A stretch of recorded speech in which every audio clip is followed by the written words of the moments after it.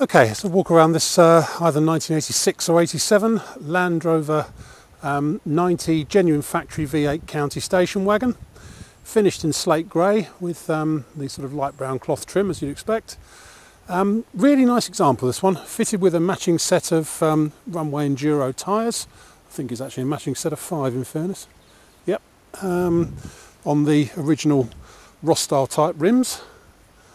It's got the proper Alpine lights and the opening rear windows and stuff as it should have. It's got side steps on it, mud flaps.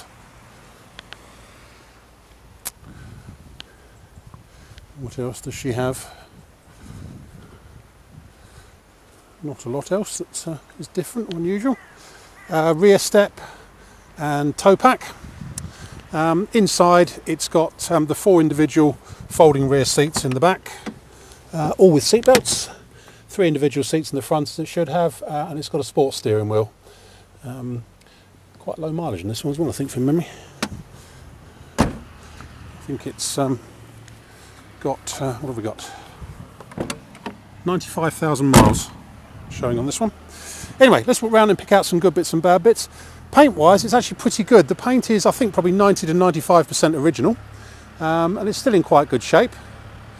Certainly sort of very, very dent free. There is some electrolytic reaction coming up here and there, but it is almost 25 years old, if not already. So I think that's only to be expected, but say the balance of the paint is original. It's got a nice plate on it as well, the D90 plate, being a 90. Up around the bonnet here, there's just 1 or 2 marks and stuff here on the bonnet as you'd expect. But otherwise, pretty good. Around the front end, it's all quite nice. Looks very straight down the near side. We've just got a couple of scratches here on the front of the near side front wing just there, but it's dent free. Near side front wing is all good. Up here on the scuttle, it's all nice up here. Has had just a bit of paint down here, I think. There's 1 or 2 sort of bubbles and stuff, and a bit of cracking in the metal just up here. Don't think it's been filled or anything. It all feels metallic under there. Just been touched in a bit, just in 1 or 2 places. Just a couple of rust spots have been ground back and touched in on there, but otherwise pretty good. A-post all looks fine. Passenger door looks very good. I think the bottom part of the passenger door has been repainted by the look of it. Same shade, just slightly matter, I think. Modesty cover's all good. Some electrolytic reaction on the door round by the mirror there as usual, and up here as well. Inside here, it's actually survived really well, including it's got carpet mats on it, which is most unusual for a counter. They normally long disappeared, certainly on the passenger side. Has it got on the driver's side? Yes, it has. All nice in the back. All the headlining's all good and proper. It's got a radio CD. I haven't checked if that works, it's fair to say, but I can't remember if we did when we did the other video, if it was. A little bit of tape up here on the back of the middle seat, just covering a small hole. But otherwise the seat's all in good shape. Doors. Got trim along the bottom, so it's hard to tell, but probably a bit rusty underneath the trim, I would imagine. But there's no movement in the hinges or anything, so that's not too bad, and it shuts nicely. Near side rear wing is all fine. Up on the side it's all good. Around the tail end there is some electrolytic reaction on the tailgate, up around here and a bit in the corners, but otherwise it's pretty good. In here in the back it's still got its carpet, which is all in great shape. This is all very nice. As I say, seat belts on all the seats. The headlining's nice and clean as well. It's a very nice car, this one, actually. I like this. Tailgate frame is spot on. No problems with that at all. Carrying on, looking down the offside again, very straight and clean and correct. No problems there at all.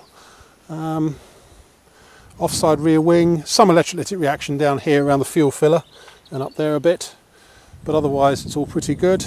And quite a lot of electrolytic reaction on the driver's door, up around here, down on the bottom of the skin there as well, and around the handle. Again, a couple of bubbles just coming up on the offside scuttle corner that have been sort of touched in and ground back, I think, by the look of it. But it still seems pretty solid, just starting to bubble through a bit. A-post is all good. Offside front wing is very good, apart from some reaction just down on the bottom corner there, and a slight nick actually just down the bottom corner of the offside front wing. But that's all really nice there, actually. Inside here on the driver's side, driver's seat's very good. Expect the cushions slightly sort of collapsed very slightly on the offside there, but all looks good in there. Driver's door, some surface rust. I'm pulling a couple of bits and pieces off my hands. Some rust sort of flaking away there, but it's not too bad. And again, no real movement in the hinges. Door frames, not too bad really, considering it's probably the original one. That's about it really. My name's Simon. You can reach me on 0771 906 9353 or in the office on 0118 946 3352, or you can go to our website, which is www.motodrome.co.uk. We take part exchanges, we take Visa and MasterCard credit cards and debit cards with a 2% surcharge for credit cards, and we can ship it anywhere you like in the world, obviously at a cost. That's about it. End.